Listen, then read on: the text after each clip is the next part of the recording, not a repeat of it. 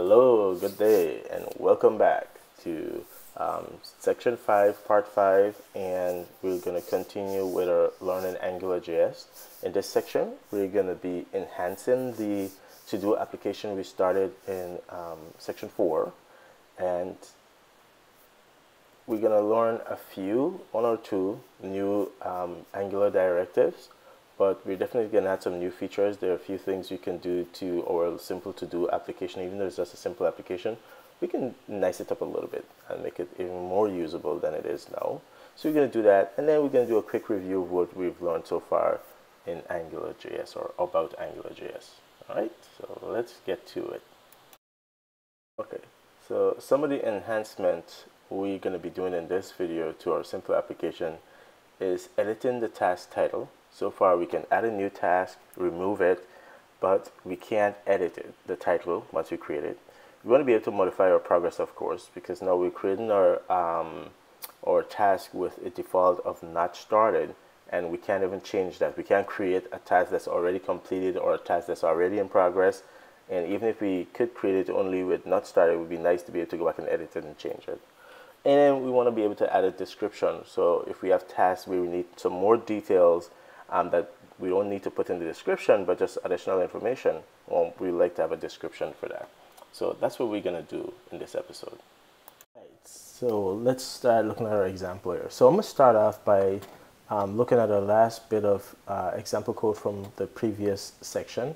And this is where we ended. So we wrote this out, and we had this application going. So let me just refresh it. And we had bread there in by default because of this guy. I'm not going to explain that again. And so you can click add, and you can delete things, and so you can add some stuff, some more stuff, and delete XA, for example. Okay, so we had that. So in this section, like we said, what we want to do is enhance this a bit. We could make this a little bit better. For example, we have no way of editing something, so we can certainly add something and remove it, but it would be nice to be able to change something, either the title or the status of it. So let's kind of do that. So we're going to start out from right here. What I did was I literally copied that code and pasted here, and I made one modification only, and that's here. I essentially added this bar and this line. And so if I refresh this, and then I add something, and I remove the default also. Now you see I have what I just added and this hyperlink here. My hyperlink, because I know I want an action to be taken when I click this link, this E, which is edit, I have a function here called edit item, and I pass the index because I want to, just like when I wanted to delete, it would make sense for me to be able to know which thing I want to edit, right? If you imagine I had several things here. I had C, I had D. I have to be able to say which one I want to edit, right? And so hence I'm called the edit method with the index, the current index for that thing that I want to edit, just as in delete. And so that's the only change that I've made. I haven't made any other change. I just kind of want to show you, just like we did before, step by step, how we evolve this, okay? So that's one change. The second change I'm going to make is now to define an edit method, here, event handler, and so I do that in here. So I basically just add this method, function index, just look just like the remove, and now when I say edit, when this is call, I'm going to look up the title in my list, sort of my database here, my array list, and get the title for that current thing, and then assign it to the scope, that title, and that should change it, right? So let's just see if that works. If I add A and I do that and then I click edit, you see A comes back, right? Let's do B, add that, I'm edit A, I can edit B. Okay, so that seems to work, so that's fine. So far just these two changes, and that's looking good. But how do we actually make the change, right? So yeah, you can click there and so on. But once we make the change, so for example, once we do A, add this, and we edit it, we want to be able to click some button after we've made some change. When I change this to B, I want to be able to click a button to actually update this. And so notice this is different from when we add something new, right? I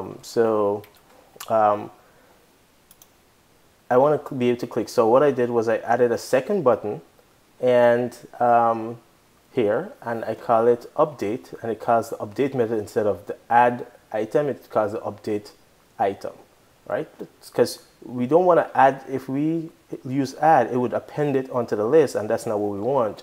What we want to do is replace it with the new information. And also I use the fact that depending on what I'm doing, I want to show and hide different buttons. So again, if I click the edit button here, the edit action, it's going to set this as edit to true. When I click this edit item function is called, it will set the is edit to true. And what that means is that I can use that now to determine whether it's to show. If this is set to true, then I should hide the add button, and if it's false, I should show the update button. So that seems reasonable. So again, very small change.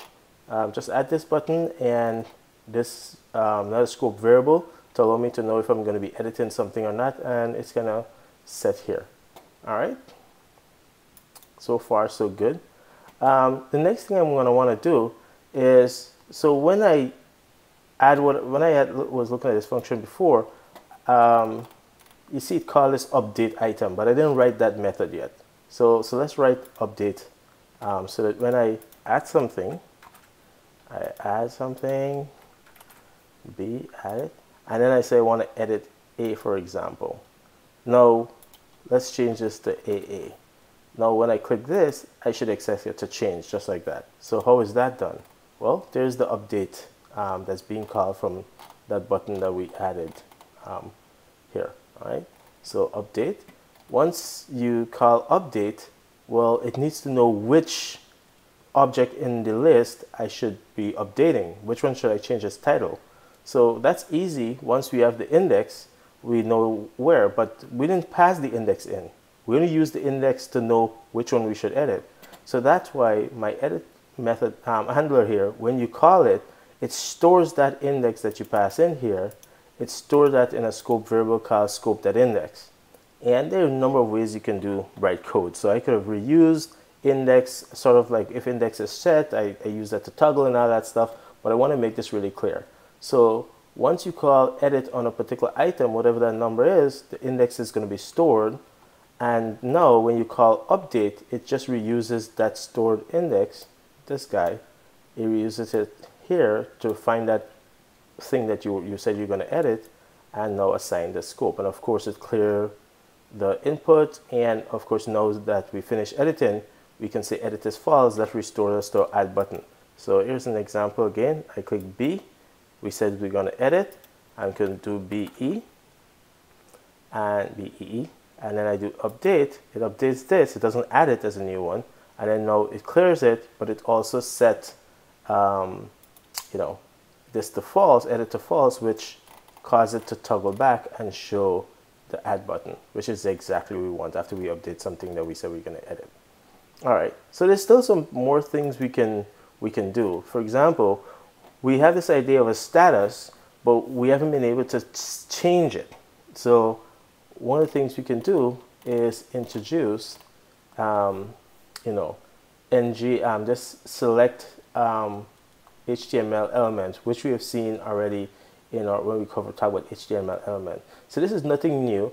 The only thing we're doing here now is we have select, we have the options, not started, in progress, completed, and our ng model is now tied to this task.status. Now the only thing I did here was instead of using like just status and title, I sort of put them in an object. So I have an object called task, and I have task.title and task.status. And you can see how, and you can ignore this part. This really is copy and paste demo. All right, so really, what does that do for us? So I add this new HTML element here. And like I said, the only thing I really changed was I went from using a just straight scope.title to using scope.task. And this is how this works. So I wrote a function called initTask, and you'll see all the benefit of this later. So if you call this, what it does it do? It creates on the scope this task property and assign this value, which is another object called task with, nothing, no value, and empty string, and the status is not started. So that's how it initializes it.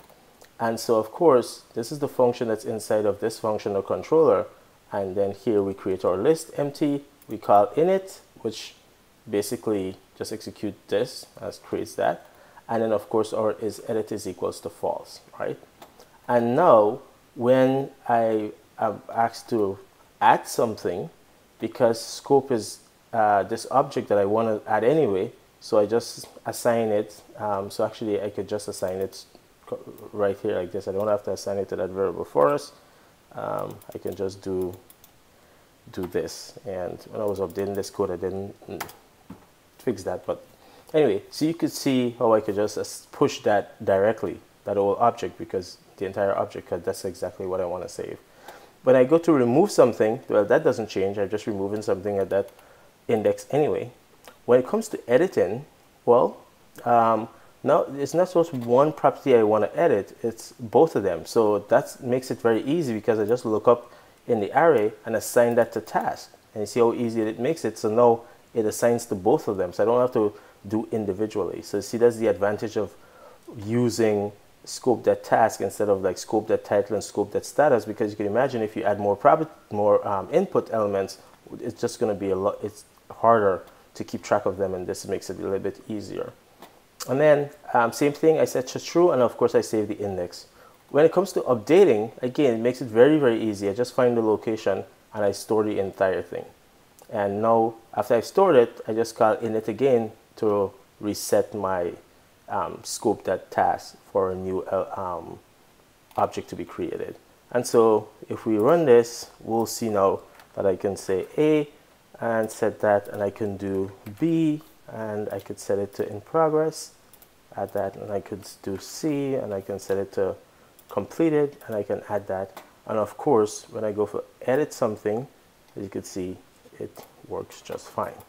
All right, and of course I can change this to in progress and update it, and you can see it's changing, right? All right, so I'll get back to why that's operating that way. Basically, the thing that's pointing to, we're actually pointing to the object itself. So when we change it here, it's actually changing the object. So we don't need to actually do update, but that's just should sort of make sense, because if we have before we were assigning a copy, whereas here when we create this task and we update it from the UI, we actually assign it into the list, and then for the list we just put out a reference to it and assign it here. So what's in the list is also the same thing that's being pointed to by scope.task. So hence why when we modify it up here, it's also modified in the list, right? We're not going to want that later, because we don't want that if somebody's typing, making some changes, it change here. What we want is for them to make some changes and then click actual update. But we'll get back to that. All right, so this is fairly easy now. All right, the next thing we want to be able to do is be able to add another input, and so the one we're going to add is description. And so I just add this next property here, one place, and since I added this one place, everywhere else when I reuse init, it's going to be set it. And here when I say update or edit or add, it's just going to do the entire thing. Okay, so I really don't have to think about the individual pieces anymore, because I'm using this object to address my thing now. Okay, let's see here. Oh, all right, so let me go back to here and continue. I was jumping around to click that. Okay, so what does this give us now? So if I do A, and it doesn't matter, we see this is working already. One of the things that I can do is B, and I can open this, and I can type in some more details here, and I can add that. Of course, I didn't change my table, so it doesn't show in this. But if I edit this and I open this, of course there was nothing, I didn't add any extra details for A. But if I do this, when I click on B, because there's more detail, it's opened automatically. So for ones that don't have any detail, it doesn't open, and for the ones that have detail, it opens. So how is this done?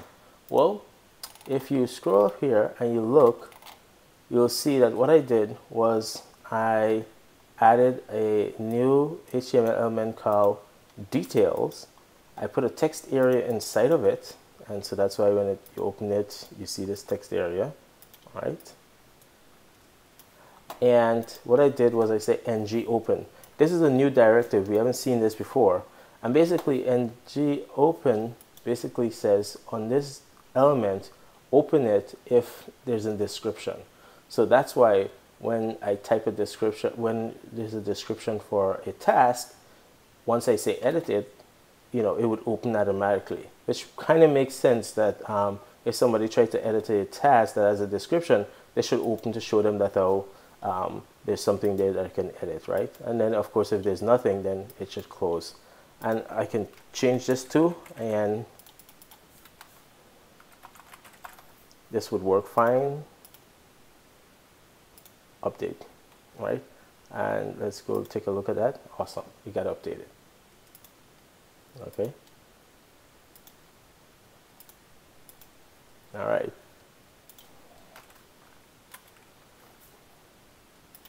Of course, yeah, like we said, we're gonna fix that issue later. You'll see how to fix that. All right.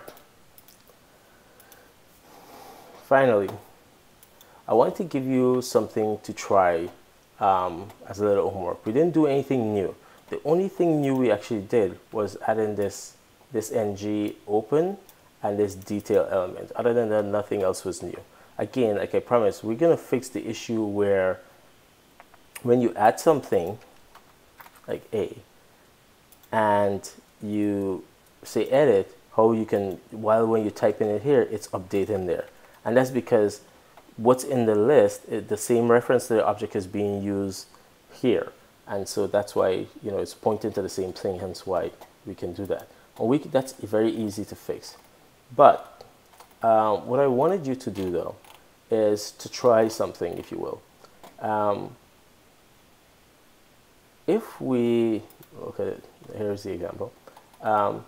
If we add something, notice there's a checkbox here, so I put a checkbox. And so what I want the checkbox to do is when you click it, it should mean completed. So it should automatically set the state to completed, whatever the state is. Now, if we were allowed to uncheck this, what should it be? Well, if I had something that, let's say B, that was in progress, I add this, and I check this, it should change it to completed. If I check this, it should change it to completed. But if I uncheck it, should it go back to in progress or should it go back to not started? Same here, where should this go back to? Not started or in progress? And so for that, you would need to kind of remember the previous state. And so what you want to do to solve that problem, make it super easy, is once you check something completed, this should be disabled. And we know to do disable already because we're doing it up here. And so you should disable this checkbox once something is completed. It should be marked as disabled. So it cannot be checked or unchecked again. Of course, if somebody really wanted, if somebody completed something but want to change the status, they can still edit it, right? So that's still available. It's just that this button would work that way. And so I want you to try and see if you can do that by, of course, you have to add a handler, an event handler to set the completed state. And you could call it whatever you want, but if you're looking for a date, you could say set completed or task completed or something like that. And, you know, go from there and see. And then in the next video, we'll address the issue, this issue, so that it's not doing this. And it's very simple. All we really need to do is make a copy when we do an edit. Instead of assigning a reference to or handle to the object that we have in the array to task, so that both the scope, the edit box here, and using the same thing, that all we have to do is really just copy or clone this information and assign it, and then that would be fine, and then it would work perfectly. We wouldn't have this issue. If you want to look up how to do a copy, we covered it when we did Java objects, but if not, don't worry about it. We're gonna do it anyway, and there are more than one ways of doing that too. All right, so I don't want this to go on too long, so let's wrap up. Okay, so I hope you're fairly happy with how your application is going. I know we have a little quirk there with the editing. We'll fix that in the next video.